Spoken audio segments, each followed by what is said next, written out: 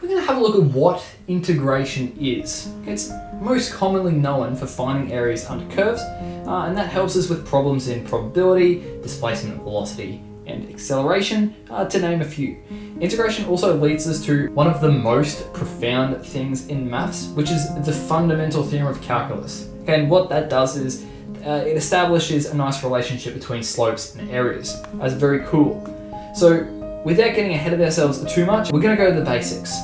In order to integrate, you've got to be able to differentiate. Right? It's useful to think as integration as the reverse process of differentiation. We sometimes call this taking the antiderivative of a function.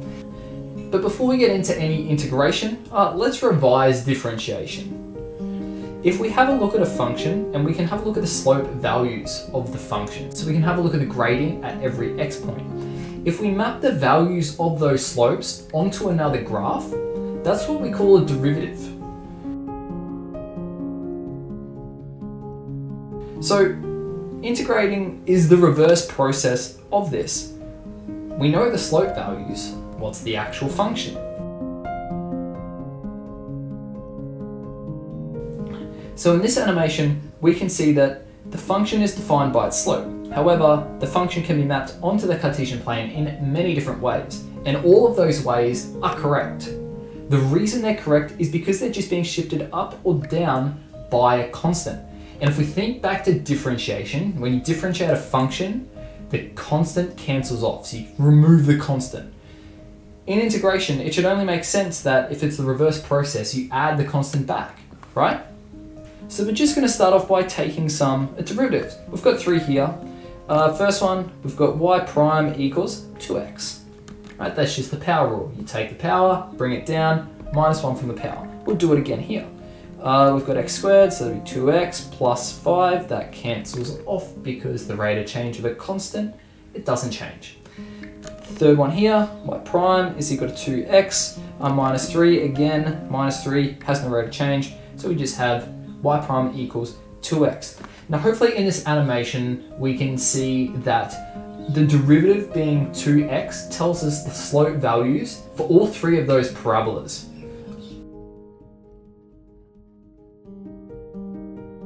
Again, it's really nice to be able to interpret what you're actually doing. So I just want you to jot this down for a minute.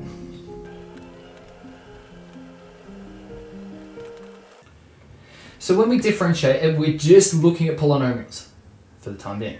If we're differentiating, what we do is we multiply by the power, we subtract 1 from the power, and if there is a constant in our function, we remove it. So we remove the constant. That's how we deal with the power rule. Right? We've done it so many times. If we're doing the reverse process of that, so that's called integrating. We're not going to minus 1 from the power, we're going to add 1 to the power. Right? Because the opposite of subtraction is addition. We're not going to multiply by the power, we're going to divide by the power.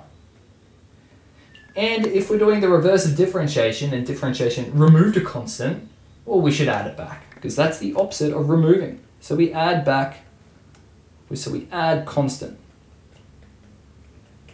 Let's look at a formal example. So here we've got determine the derivative of f of x being equal to 2x. Just seen it. Right? When we take the antiderivative, what we're going to have here is 2x, add 1 to the power, so 2x squared, divided by the power, which is 2 here. We can simplify that, and what we also need to remember is we've got to plus a constant, because if you just said the integral is x squared, you're giving one of an infinite set of solutions. You've got to have that plus c there, okay? And you'd be done, right? You'd be done. But before we move on, I want to interpret what we've done, because blind computation is just rote learning, and that is not ideal. I want to generalize. So let's say we've got a function ax to the power of n, and you want to integrate said function. All right, these are just parameters, the little tweaks and dials. You've got ax to the power of n plus 1, because you add 1 to the power, divided by n plus 1, and you plus c. let's interpret this. So we've got our function 2x, and then our derivative was x squared. So let's have a, let me just, yes, load, will you? So I've got Desmos embedded into OneNote, which is really cool. I didn't actually know you could do that, but there you go. Y equals 2x is our function here. Now we can see that this y equals 2x, that's what we wanted to find the antiderivative of. So in other words, think, what is the question telling you? It's saying y equals 2x is a function that tells you all of the slope values of another function. What's that other function? So if you just look at the function y equals 2x, as x is negative, you've got negative y values. That means you've got negative slopes. So whatever this function is doing, it's decreasing.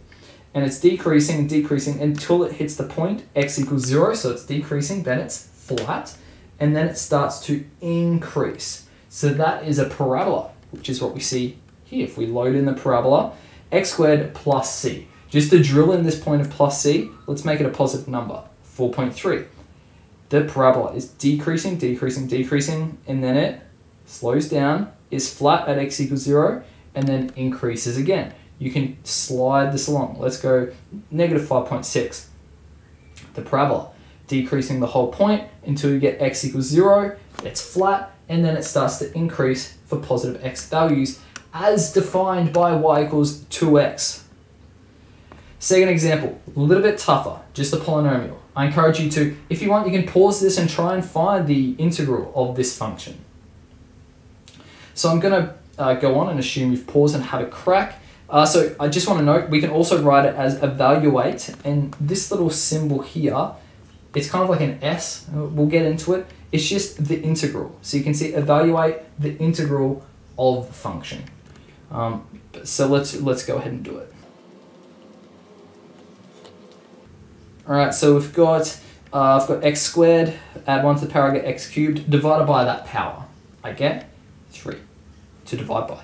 Minus 2x, I'm going to have squared, divide that by, that power 2. 1, I can think, well, okay, I'm going to have x there. And I guess the way you can double check this is you can differentiate your integral and you should get back to what you had. Okay, so the derivative of x is just 1, and then I'm going to have a plus c here.